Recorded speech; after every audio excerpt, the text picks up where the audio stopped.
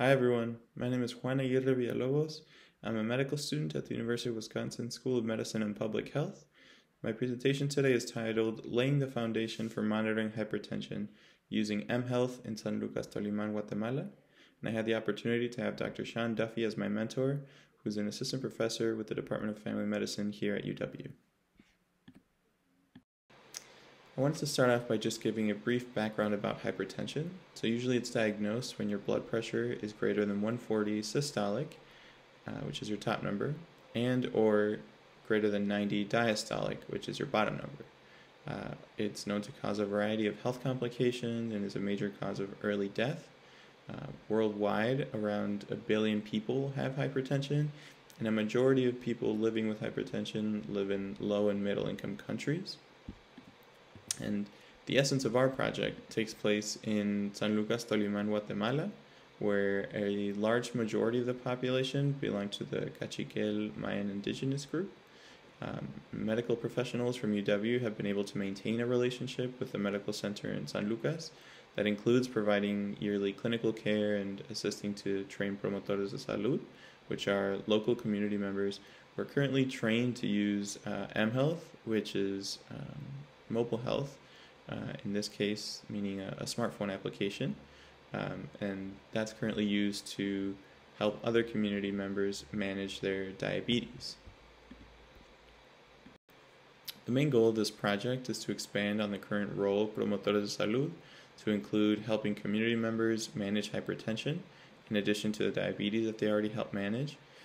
In order to do this, we'll need to develop an algorithm to implement into the mobile application that allows for effective screening, medication prescriptions, and referral to a physician when indicated. This foundational aspect of the project is the phase that we're currently working on, and once the app is developed, we hope to ensure optimal hypertension management for patients by comparing the algorithm to physician judgment through a pilot group of patients and eventually completing a randomized control trial. So currently we've begun by analyzing data from the yearly clinics held in San Lucas in order to determine the burden of hypertension within the community.